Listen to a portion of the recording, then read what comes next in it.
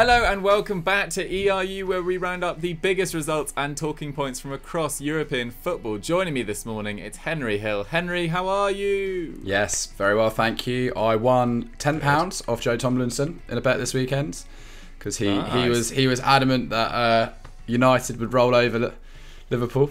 I actually think that's the easiest £10 I've ever made. I'm not even being funny, but he's taken a lot of money over from me over the years in betting. So yeah, no, don't encourage it. But yeah, it was to get one over Joe Tomlinson is always a great feeling. But anyway, how are you, Dukes? What did you get up to this weekend? I'm good. Yeah, I had a more successful weekend than Joe. I went to friends for dinner on Friday night, and then my mum was down, so hung out with my niece quite a lot, and then watched Inter Milan Juventus yesterday, and that crazy game at Old Trafford as well. Ooh. What a game that was, which I'm sure they'll cover over on Winners and Losers on Football Daily, of course. Henry, you said you caught Le Classique last night. My goodness. I have to say, it's the best and the worst of French fan culture. Like, when they came out onto the pitch, the emblem they created, and then the tifo of the flares. Apparently it was Messi's first ever game against Marseille, which is quite cool. Really? Oh yeah, we certainly one that he remembers. But then beyond that, in the corner, some of the fan trouble, sort of pelting Neymar with stuff whenever he had a going to take a corner kick or anything like that. There was even a point where Messi was breaking through towards the goal, and a streaker just ran onto the pitch and ran straight up to him. I saw that on Twitter. Yeah, it was just wild. I mean, the commentators said it. Eventually, they're just going to ban fans from the stadiums, and that's going to be that. So it's bizarre, and it ruined what was otherwise quite an intriguing affair. Marseille probably should have won. Yeah, it's easy for us over in England to be like, oh, the French football culture is completely out of control. But we obviously had that shocker during the Euros final. Our fans aren't much better at times. But of course, yeah, let us know in the comments below if you'd like us to see, cover the French football fan culture, what's going wrong in a future, maybe an explain video. Let us know in the comments down below. Anyway, let's move on to our story of the week and kick off this week's show. And it's Victor Osimhen. It's all about Victor Osimhen, our story of the week, because he is a man in demand. What's going on with this one, Henry? Oh, this guy's a beast. Absolutely love him. He's wanted by a number of clubs. Not a surprise either. So far, 9 goals in 11 League and Europa League games this season. He's leading this Napoli charge for an unlikely Scudetto, which we'd all absolutely love to see, I think, in principle. But bear in mind, he was fairly injured last season.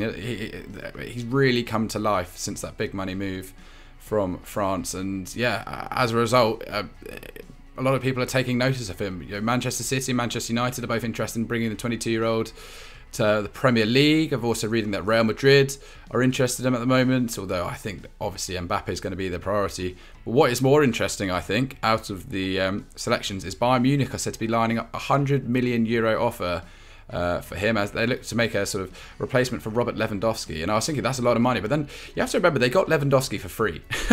True. Yeah, it's one of the all-time amazing free transfers if you look at sort of how much that's been repaid. So €100 million for a 22-year-old who really does look like the complete package. He's got everything: pace, power, finesse in the box. His shot conversion rate isn't great, but so many efforts. Unlucky not to get the winner this weekend as well. He can head. Yeah, offside. I genuinely watch him. I think this guy is absolutely fantastic. He's what Arsenal should have spent their money on instead of going for Pepe. But yeah, Napoli paid Lille €70 million for him. So even to get a sort of profit on that is a remarkable return. But obviously they won't want him to leave. They'll want him to stick around for a while. But I mean, Dukes, where would you like to see him go most? Where would suit him best? Yeah, well, it's going to be really difficult to get him, as you say. He's still got 4 years remaining on that deal, but he's clearly an immensely talented player, as you've so well described. He's done very well to recover from that injury-ridden first season at Napoli. Obviously, he missed 23 games last year. His future, though, is likely to be tied to the future of Erling Haaland. Now, the Norwegian is almost definitely going to move next summer, and whoever doesn't manage to land him, and you think all the clubs we've mentioned will also be going for Erling Haaland. Even Real Madrid, there's speculation that they will go for Haaland and Mbappe, wow, with Mbappe likely to sign on a free. So whoever doesn't land Haaland, Osimhen's probably going to be right in the top 2 or 3 names as the sort of backup option. And as you say, very good all-round striker, good shot numbers, 3.3 shots per 90 this term, 0.6 key passes and 2 dribbles per 90, which is an exceptional for a number 9.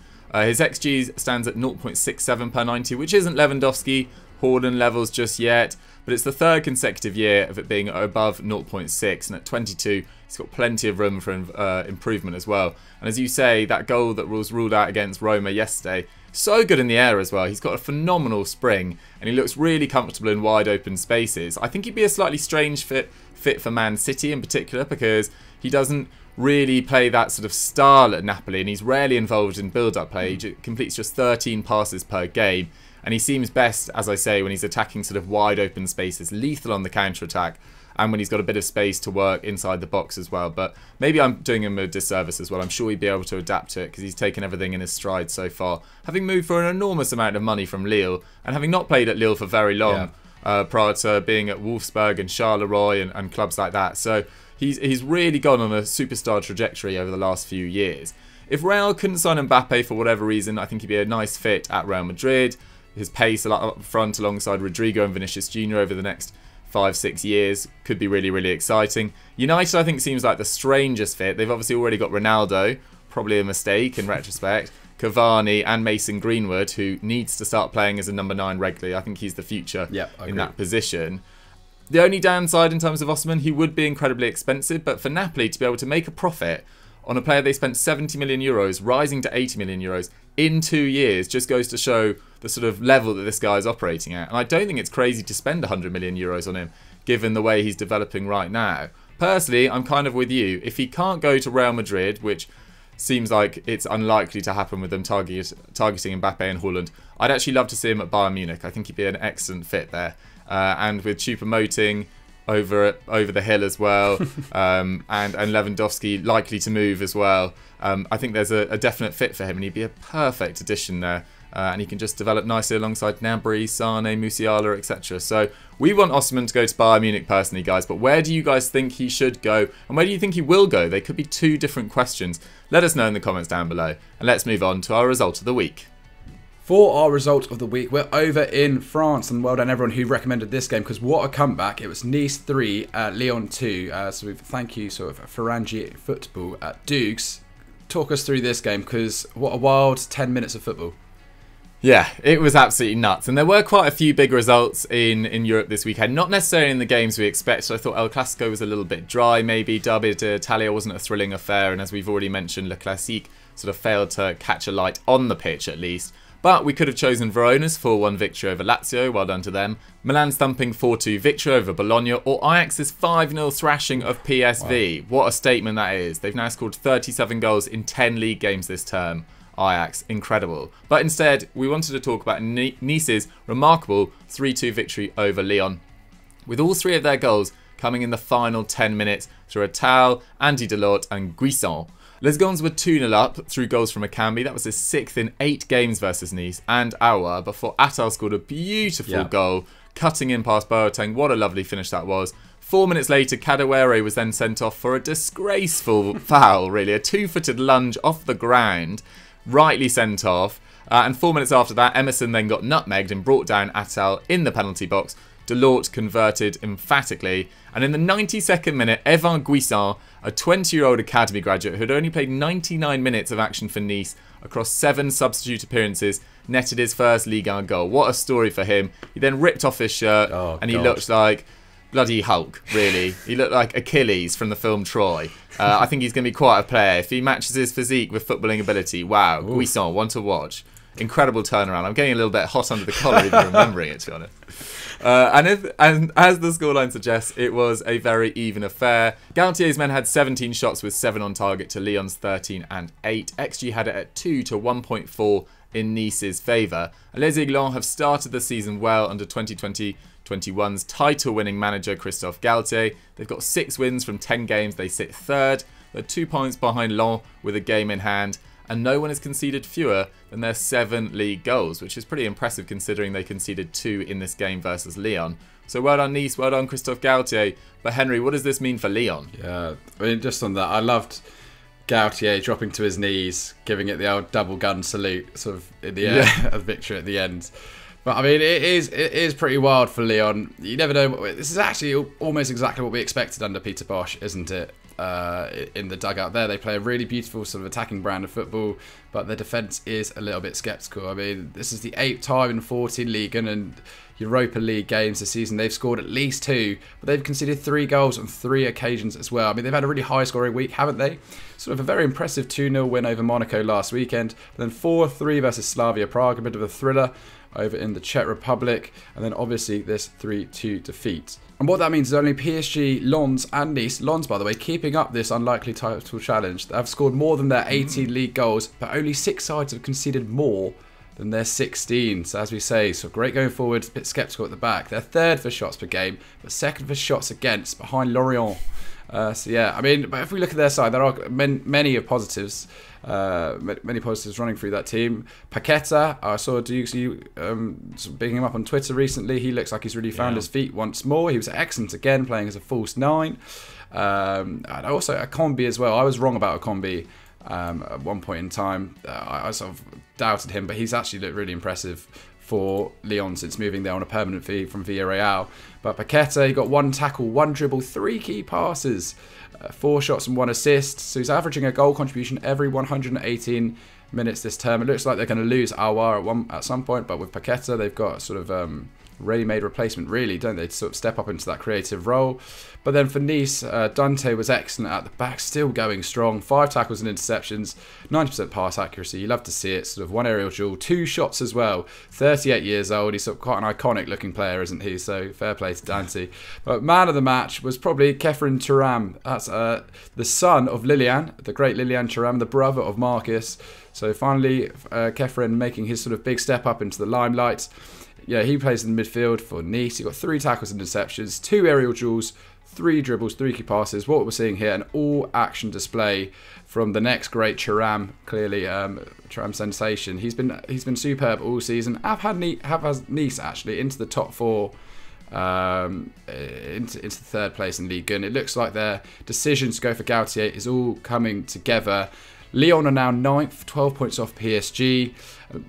Only 3 behind Nice in 3rd. For them, surely just getting Champions League football's priority this season. But in order to do that, they need to sort out their defence. But Dukes, Nice, this looks like it could be a really massive season for them. Champions League football will be unbelievable, wouldn't it?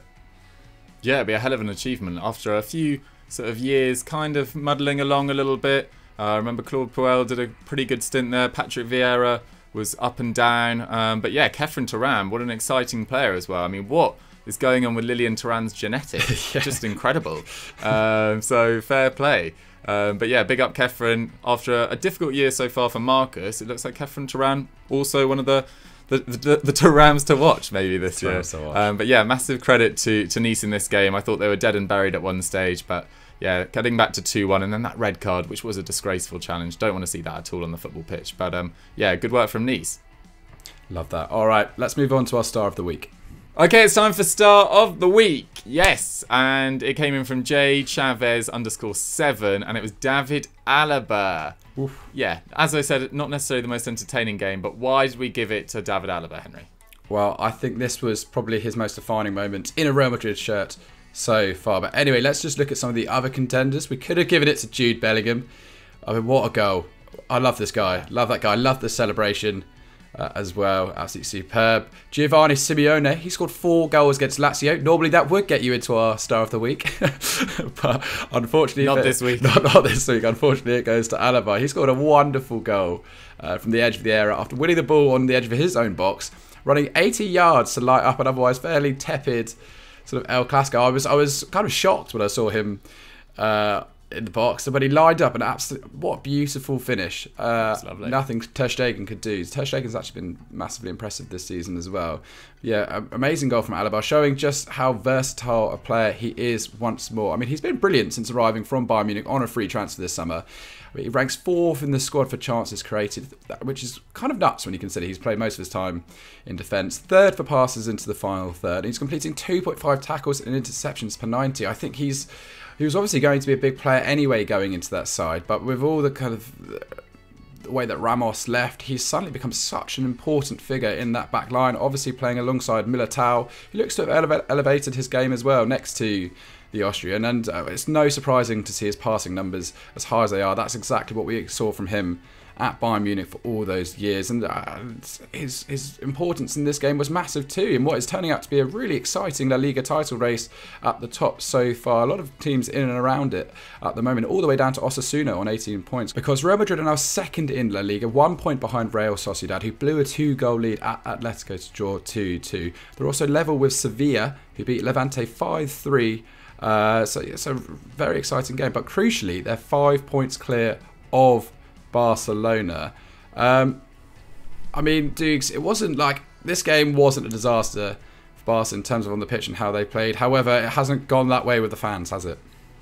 Yeah, no, they really weren't happy at all. Attacking Koeman's car as he tried to leave. Really don't like to see that in any ground, no matter how unhappy you are with the manager. Like, away from the pitch, you can, even booing in a stadium I think sometimes goes too far, but don't attack him after the game when he's trying to leave. I just don't think that's being a proper fan, to be totally honest. And Barcelona in this game were pretty good in the defensive third, the middle third, but it's just in that final third once again that they're just not taking their opportunities and not nearly effective enough. They had 52% possession, they created 12 opportunities, but as usual they just weren't clinical enough. They only got 2 on target and created 1.6 XG, which was level with Real Madrid, but just didn't take their chances. And they'll be very frustrated with the second goal. Piqué went down appealing for a penalty, sort of, was rolling around complaining, and Real countered quickly. Asensio's shot was then palmed into the path of Vasquez and he made it 2-0. And then 4 minutes later, Aguero bagged his first goal for the club from a desk cross. So you like to think, if they defended that Asensio counter-attack better,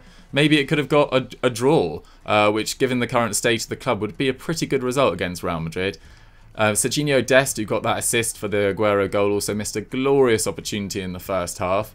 Once again, just not showing enough killer instinct in the opposition box. And Barca have now lost 4 consecutive El Clasicos, 3 of them with Koeman in charge, becoming the first manager to do so in 85 years. And as I said, that is not good enough. Barcelona are in a bit of a state, as we all know this season. I don't really know what they were expecting from this game, to be totally honest. But just don't attack him. And it was just completely not what you like to see. I mean, Henry, are you in agreement with that? Well, absolutely. But I still think there's enough quality in this squad to be performing better than they are. I still think they've got decent enough. Well, maybe in defence is where they're lacking a little bit, but certainly going forward, I do think they have to look at these games and think they can do something. I mean, they've got millions, hundreds of millions of pounds of talent still running through that squad. But listen, Koeman's not going to be there forever, but attacking his car is just absolutely ridiculous. So yeah, I'm not happy with that at all. But yeah, I sort of differ slightly. I do think Barcelona are right to expect a little bit more from their squad. Fair enough. Barcelona fans, where do you stand on this? Where do you stand on Koeman? Where do you think you are going? A lot of promising young talent. Is it wasted under Koeman? I mean, he's used a lot of it, and given them a lot of minutes this term. But are you just a bit like Man United, treading water right now, just wasting time, effectively? Let us know what you guys think in the comments down below. And that's all we've got time for on ERU for this week. I hope you guys have enjoyed the show as usual. Henry, if they want to watch more Football Daily content, what do you recommend they watch? Oh, well, they should stay on Euro Football Daily, I think. Go check out our Continental Club this week. We looked at underrated signings in Europe. We covered a whole vast array of teams. Real good show. Really enjoyed it, so go check that out. Nice. Thank you very much for watching, guys. Remember to like the video, subscribe to Euro Football Daily, and turn notifications on to never miss a video. We'll catch you next time. Bye!